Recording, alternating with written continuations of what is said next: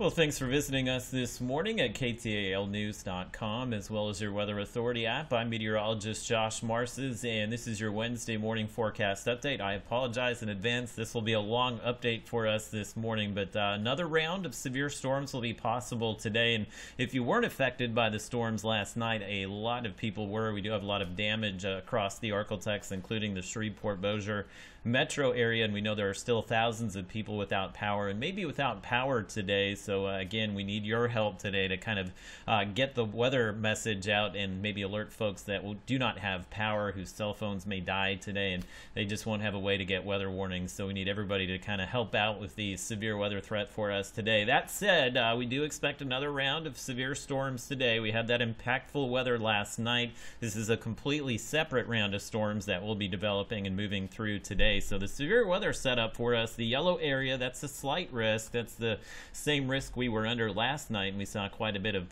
possible straight line and tornado damage. We're under a slight risk today across most of the Arklatex, including Oklahoma and Texas, as well as Texarkana and the Shreveport-Bossier metro areas. So in the yellow area here, all severe weather hazards will be possible. Again, looks like the storms this morning could bring some hail and wind, but by the late morning, early afternoon, it's possible we could get a few storms going here that could also bring a few tornadoes as well. More likely area for severe weather today, that's in that enhanced risk zone across Arkansas and northwest Louisiana. Generally, here's I-49 right here. It's areas east of Interstate 49, and this is where we have higher confidence that we will see some damaging wind gusts. Hail that could be larger than golf ball in size, and a few tornadoes. A couple of those tornadoes could be on the strong side as well. And the main time frame for severe weather in that enhanced risk area, I would say, would be from about noon until 5 p.m. today. So let me go ahead and just kind of tell you what you can do today. We are expecting a few more tornadoes to develop at some point.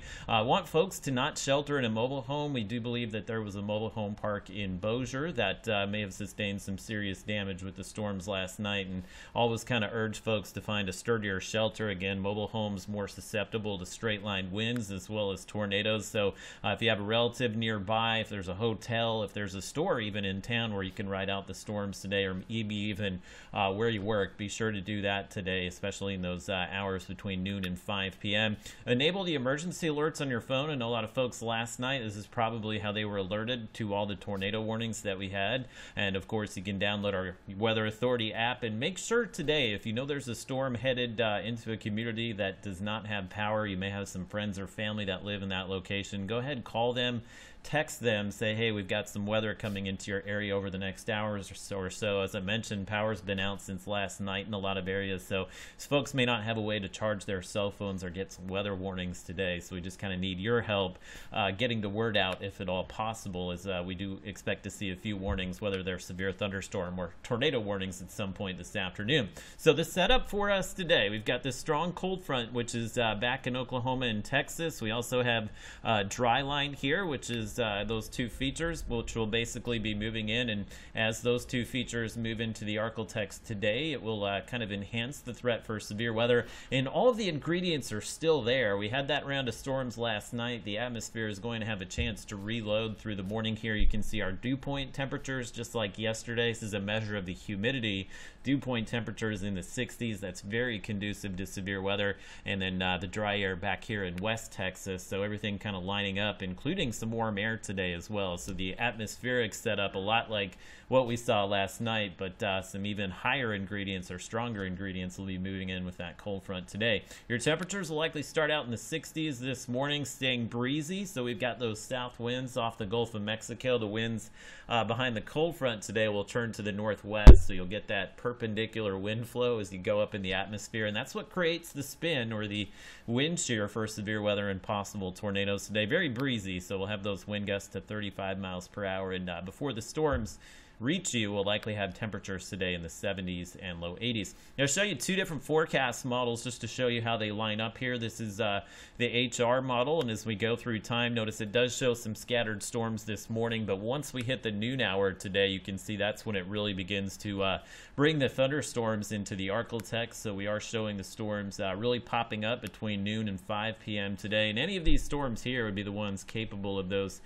severe weather hazards. And as we hit the afternoon hour, hours. Also on your in-house Robbins Toyota Futurecast here, you'll notice it kind of depicts the timing a little bit slower, so it's showing the storms popping up maybe 2 or 3 p.m. rather than noon today. But either way, this will be the impactful storms that we're expecting. And again, both of the forecast models really show the severe threat winding down just prior to sunset tonight. So I think we can probably close the window on severe weather once we get closer to sunset this evening, if not even before 5 or 6 p.m. today. Now, we did have some heavy rain overnight from Shelby County up through Sabine, Natchitoches, DeSoto, and Red River parishes. Radar showing about 3 to 5 inches of rain down here across the very southern half of the Arklatex. So if we see some additional heavy rain there today, it will be possible that we see some flash flooding develop. Again, the storm's probably moving quick enough that we won't see any flash flooding further to the north, but obviously can't rule that out given we did see some heavy rain last night. Good news here is that we will clear out pretty quickly after sunset. Some cool air dropping in, so a little bit of a shock after all the warm air over the last week or so. We'll drop back into the 40s tonight, so it will be a chilly night, but we'll rebound and have temperatures here back into the 70s by tomorrow afternoon. Still have Friday as a relatively dry day. Now, there are some storms coming in Easter weekend. We'll obviously be talking more about those in the upcoming days. We're kind of focusing today's energy on today's severe weather threat, but I do believe once we hit the weekend, we are going to have maybe some of the ingredients there to see some high wind gusts, especially with the storms on Saturday. The weekend won't be a washout, but we are expecting those scattered storms both Saturday as well as Sunday. Of course, we'll have some more details on your Easter weekend in the upcoming days.